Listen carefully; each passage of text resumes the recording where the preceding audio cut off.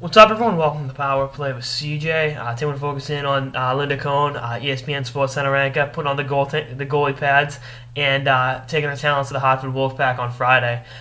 It's going to be great for Linda's resume. First of all, I'm a huge Linda Cohn fan. Actually, I just downloaded her book on my iPad. I'm going to finish reading Bobby Orr's book. All due respect, Linda.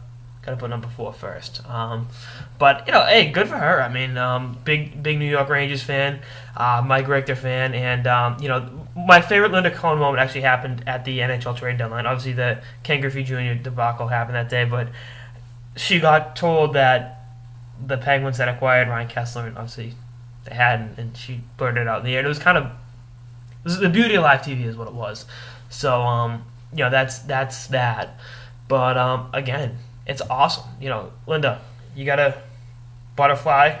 Make sure you take care of the top of the net. What happened with me is I got stuck in that one game in Mites, and first of all, I got the attention span of, I don't have a long attention span, let's call it. So whenever would have the puck in the other zone, I'd be zoned off in a space. And I think one shot might have beat me from the red line. I gave up, I think, like 6 goals on 7 shots. So I stopped the puck, look at it that way. I mean, the 8-year-old kid in me, like that one save. But, you got to, you can't get beat short side.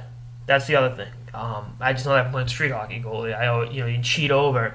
That short side, the better shooters are gonna, get you. And there's some pretty talented New York Rangers prospects down there. J.T. Miller and the Pride of Boston, Chris Bourque, or was it Ryan Bourque? Excuse me. Obviously, both the son of the great number 77 Raymond J. Bourque. But again, it's got to be an amazing experience. I hope ESPN is like the goalie helmet cam for Linda, because I think that'd be pretty cool.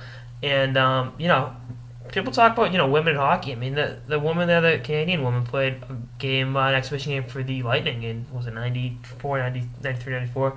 Granted, it was Phil Esposito doing what Phil Esposito does, which is trying to be Pat Riley in terms of hyping stuff up. But, it's going to be cool. And hopefully this helps ESPN remember that hockey's this amazing sport.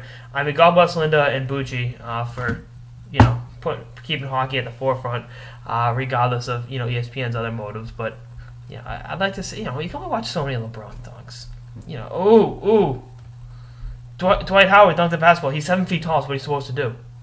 I mean, if I was 7 feet tall, probably still would be able to dunk. But actually, I'd be an amazing defenseman at 7 feet tall. But actually, a little aside here, Kevin McHale played hockey growing up and wanted to be an NHL player, but I think his parents, at the age of like 12, said, you're wearing a size 85 skate, Kevin.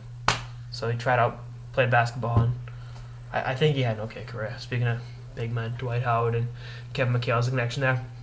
Anyway, that's all this episode of the Power Play with CJ. Best of luck, Linda, and stay tuned for episodes throughout the season and beyond. Later, guys.